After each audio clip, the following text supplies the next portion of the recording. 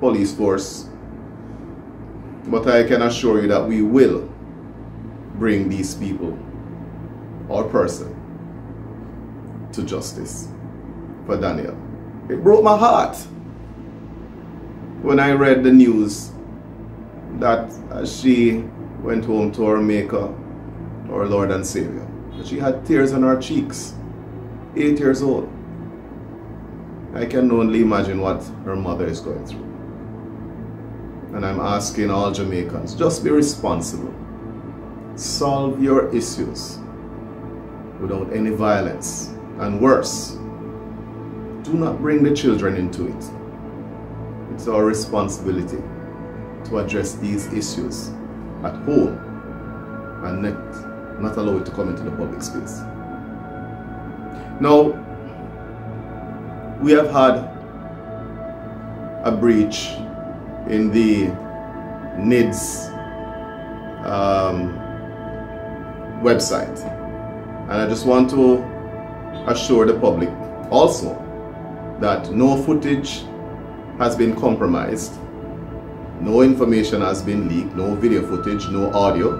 It's just the website that was hacked, and we have found the source and we're dealing with it.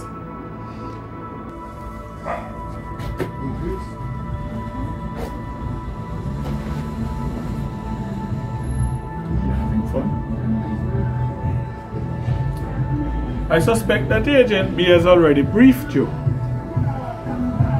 but let me help you a little further. There are 4 of us here. 2 of us never existed. Let me make it easy. We are Duppys. I realize that it must have been very traumatic for you. I thought there were supposed to be 4. Well, sir, one having anger issues, the other is having PTSD. Okay. There's a saying, the only thing wrong when something go wrong is if you don't learn nothing from it. I suspect you have learned that if it looked too good to be true, it's too good to be true. Yes, sir.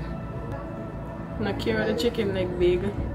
I take it then that you have learned that not everybody who invites you out to eat is to be followed. Yes, sir. Okay. Do any of you know my name? Duppy. This one is bright. Really bright.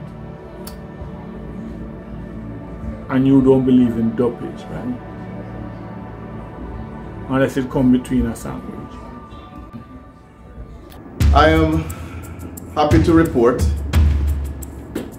that the human trafficking ring made a significant dent in this industry.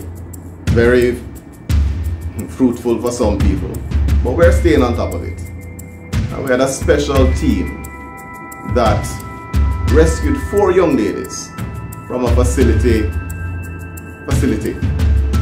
that has been known to link to a particular individual, and we are going to be pursuing those persons.